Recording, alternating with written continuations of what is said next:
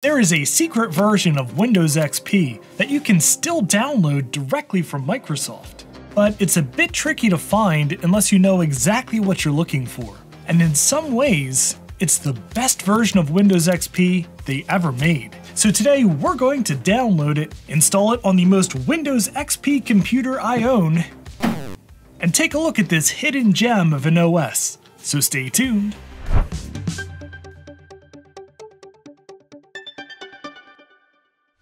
And if you enjoy living on the bleeding edge of 25-year-old obsolete hardware, I hope you'll consider subscribing to the channel. Windows XP was first released in manufacturing in August of 2001, and it was replaced by Windows Vista in November 2006. But we don't talk about Windows Vista. The final XP Service Pack was released in 2008, and Microsoft removed the ability to download Windows XP from Microsoft.com somewhere around 2014, when extended support officially ended. Or so we were led to believe, because in reality, Microsoft actually kept updating Windows XP through 2019, including a really nice update to its visual style. And you can still download this version of Windows XP direct from Microsoft.com. So this is it, the final version of Windows XP. Of course, it's called Embedded POS Ready 2009, but it is Windows XP Professional. What's interesting is it says it's Windows XP Professional with a smaller footprint, not quite sure what that means, and specific features for point-of-sale computers. So what I'm really interested to see is, can we just download this ISO and install it on an old Windows XP era machine and have a normal Windows experience? Can we install the drivers for the computer? Can we install games, and how do they run? Well, we're gonna download this, burn it to a CD, and try it. There is nothing quite like the aesthetics of the early 2000s. Fun colors in Windows XP and translucent electronics. There's just nothing like it, which is one of the reasons I'm such a big fan of Nothing Tech. Transparency is Nothing Tech's signature aesthetic, and I love the killer design of the Nothing Ear A for that reason alone. But there is a lot more to love about these earbuds. I mean, they sound fantastic. 24-bit high-res audio with LDAC, clear, rich, and punchy. These really make all the 2000s emo I listen to sound amazing, along with enhanced bass for those crabcore breakdowns. And they somehow last for up to 9.5 hours of playback with noise cancellation off. And that active noise cancellation is great, up to 45 decibels. I honestly can't believe they got the price down to just $89 for these things. But wait, there's more. Right now you can get these for up to 33% off. That's 59 bucks. And that is a pretty incredible value for a pretty incredible piece of tech. So if you're in the market for a great pair of wireless earbuds, check out the Nothing Ear A. Link down in my description below. And thanks again, Nothing Tech, for sponsoring today's video. Alright, Dell Dimension 2400, what is inside of you? Alright, we've got a Pentium 4 under this really rather cool shroud that directs airflow around the cooler. We have a spinning hard drive, which is not connected. I must have swiped the IDE cable out of this at one point. 3 unpopulated PCI slots, and the thing that everybody freaking hated about this particular model of Dell, an unpopulated AGP slot. Yeah, there was really no upgrade path for graphics card on this machine, meaning it was pretty much relegated to office use or other boring pursuits. But I think that also makes it a great candidate for checking out the ultimate office operating system, Windows XP. And I don't know what state this spinning hard drive is in, so we're just gonna chuck in a SATA SSD on an adapter to convert it to IDE, 250 gigabytes of Samsung storage. And we'll just leave this dangling right there. Perfect. That might be the best cable management I've ever done. Of course, we need one of these Dell LCDs that used to be everywhere. Non-matching Dell Quiet Key keyboard, because that's how we roll. And of course, the Crimpet mouse. Oh no! I have discovered a tragedy. There we go. Good as new. Like it never happened. And here is our install CD for Windows XP, but it's actually POS Ready 2009. Hello? That's alright, we can make him work with a little bit of this and a little bit of this. Aha! I'm sure it's fine. And here we are booting into what looks like a pretty standard Windows installer. Yeah, check it out, Windows XP. I told you this was Windows XP. Alright, welcome to the Windows Embedded POS Ready 2009 Setup Wizard. Mouse works, interactive setup sounds good. And here is where you enter your license key. You can use the evaluation copy with an evaluation license key, or you can enter your authentic product key for a full version at this juncture, assuming, of course, you legitimately have a genuine product key. Do not pirate software. Alright, name, organization, no additional storage drivers, I guess. Yeah, there's our SSD.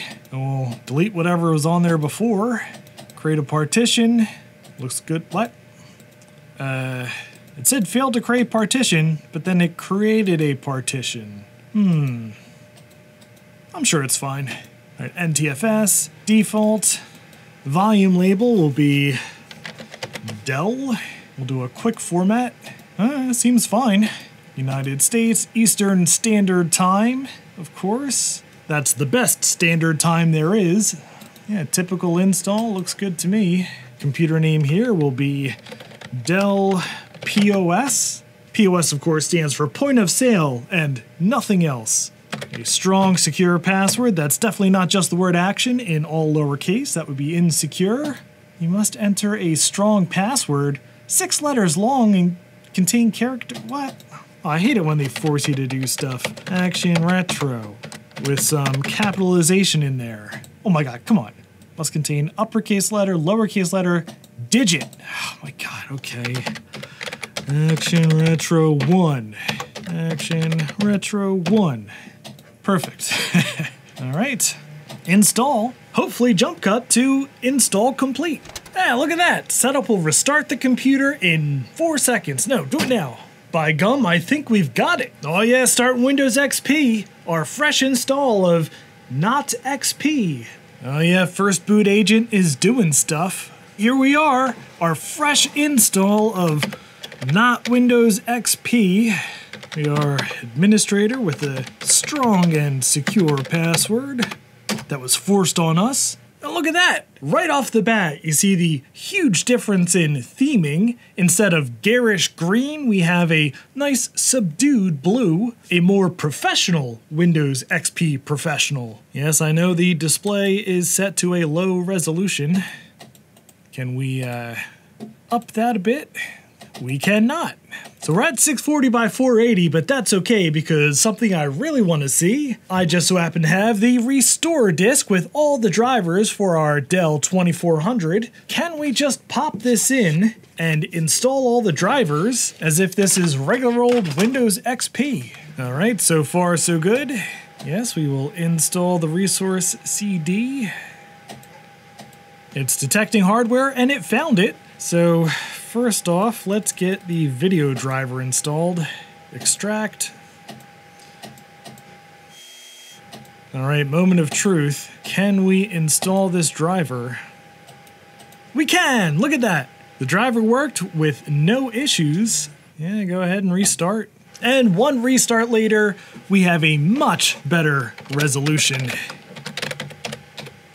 Yeah, would you look at that? Looking good. Might as well add some nice Harman Kardon speakers into the mix and install the audio drivers. Alright, next up, audio drivers. Yeah, looking good so far. Oh, first issue. For some reason it can't find the ksuser.dll. Oh, but it's right there in System32. That's weird. Again, ks.sys. That's right there in drivers. So I don't know why this can't find these drivers. If we manually select them, it seems to work. All right, let's restart and see if we have glorious sound. We do! The sultry sounds of Windows XP. Yeah, I guess let's try to install the rest of these drivers. So jump cut to Hopefully they all install. All right, everything is installed. I did have to point it at DLL file locations a couple of times again, but all in all, not really a big hassle, and everything seems to work. We are even online via Ethernet. So there's a couple things that I want to try on here. Of course, I want to try gaming, and I want to see if we can just install Windows XP games and if they'll just work. I also want to try web browsing on here. There's a really cool Windows XP web browser called Supermium, which is a modern-ish, up-to-date browser that works on Windows XP, and is the only modern browser for Windows XP. And I also found a program that I wrote as a child, a South Park tribute application. We're going to see if we can get this running on here too. But first, the most important thing, this background isn't cutting it. What other options do we have? None. Well, I mean, technically we, for some reason, have this, or this. But that's okay, I've loaded up a USB stick with our precious, precious bliss. Just drag this right to the C drive, as you do. Oh yeah, look at that. Now that's the Windows XP I know and love. Man, I love this color scheme too. It's so calming. Let's see, what's installed on here by default? I assume nothing, since this is intended for a point-of-sale system. No games. We have Notepad. Yep, good old Notepad. And we have Internet Explorer, which goes to great pains to say no add-ons. Look at that. The most boring possible Internet Explorer. Yeah, but it still works. Look at that. There's good old Frog Find. All right, let's try to install Carmageddon on this thing. Carmageddon 2. All right, install Shockwave, sure. Oh yeah, there it is. Good old Carmageddon installer. Yep, install game. Would you like assistance? I don't need no assistance. I'm an installation professional. Oh, there's my guy. Hopefully jump cut to install complete, or something interesting happens. Oh, look at that, not a problem at all. We have Carmageddon. Carmageddon 2. Oh yeah. Ooh, those are some chunky graphics. Well, that's not a great sign. Well, switch to software rendering because I think we hit the limitations of this thing's anemic graphics card. But we are gaming on Windows for point-of-sale systems. Oh yeah, good old Carmageddon. Don't remember the controls. Well, that was fun, and I've just installed Supermium, which is quite a cool project, an up-to-date web browser for Win32, Windows XP, and Windows 7. Yeah, quite responsive. Yeah, look at that. Carmageddon 2. My clock is behind. Oh my god. Adjust date and time. Oh, it thinks it's December 2003. Yeah, look at that. That's modern Google with all of its cruft and bloat rendering pretty darn well here in Supermium for Windows XP. I don't think I mentioned, but we only have 512 megs of RAM in this thing. Let's see what our memory usage looks like. Well, we're using 100% CPU to render this web page, but only 347 megs of RAM. That's actually kind of impressive. Dare we try YouTube on this thing? Absolutely no way will it be playable, but it might be funny. Yeah, chugging this poor Pentium 4 along at 100% CPU usage. Wait, does this actually have a gig of RAM in there? I think it might. Page unresponsive, as is surprising to no one. All right, YouTube was a dumb idea. Let's try Poofscape, my fictional web browser from the universe of South Park that I tried to bring to life as a young child with Visual Basic. Drag this right to the C drive. Look at all these WAV files. Cannot find VB Run 300. Oh man. Alright, thanks to the magic of a USB stick, I have found VBRun300.dll. Let's try Poofscape. What are you talking about? It's right there. It's right here. Oh my god. Well, that's Poofscape. I was a literal child when I made this. It's mostly dumb jokes. Oh my god! You've got mail. You bastard! And hilarious sound effects. I spent quite a lot of time on this, but the best part though, here's the absolute best part. When you close it, Hey you squatty ass shit! What the f is wrong with you? You must be some kind of it screams at you. Excellent. Alright, well it wouldn't be an action retro video if we didn't try to do something completely cursed to this thing. As you remember, the big complaint with this system is that they didn't populate the AGP slot in here, and in fact, this chipset doesn't support it. You only have PCI slots, which severely limited your options for video cards. There really weren't any good PCI video cards that you could install in this thing and turn it into a gaming machine. However, we live in the era of this thing. It's a PCI to PCIe adapter, so we can try to stick a PCI video card in here. Actually, I think what I'm gonna do is put it on a riser. We'll just stick it in like this. Yep, that's fine. Of course, this old Dell power supply doesn't supply PCIe power, which this needs, so we're gonna go the tried and true and definitely not cursed method of a whole second power supply with its own power supply switch.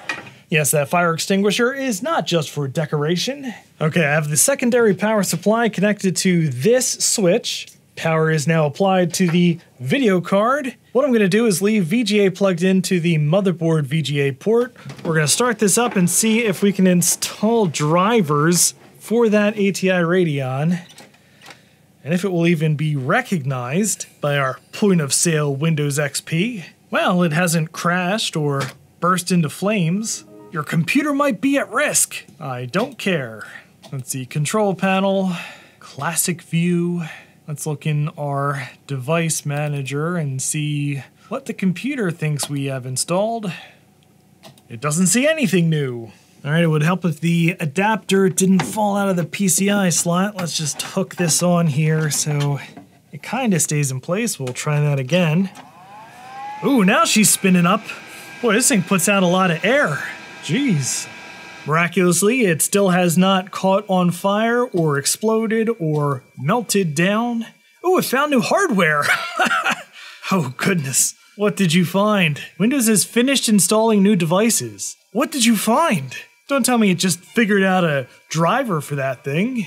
All right, control panel, system, go into device manager. Aha, it found a PCI to PCI bridge. That makes sense. That's the adapter. What about display adapters? No, it does not see the display adapter. However, maybe a quick restart. God, I love that sound. All right, let's just try to install legacy AMD drivers. Oh, I found a video controller. New controller VGA compatible. Oh my God. Is this actually frickin' working? Oh, good. Setup failed to run installation. Makes sense, I guess? I dare say it's not happy. Oh my God, it's frickin' working. Look at that. It found the Radeon X 1900 and installed. Oh no. Windows cannot install. Oh. Well, not every stupid idea is a good idea, but they're all stupid. Well, Windows Embedded POS Ready 2009. It really is just Windows XP Professional in a fancy suit. And you can really just install it on a Pentium 4 and do normal Windows XP stuff with it. And not normal Windows XP stuff. And I can't believe you can still just download this from Microsoft.com. But in any event, that'll do it for today's video. And as always, thank you very much for watching. And I just want to give a very special thank you to all of my Patreon supporters and channel members. Thank you so much, each and every one of you, for supporting me and supporting this channel and all the weird stuff I do. I am so very grateful, and I just could not do this without you.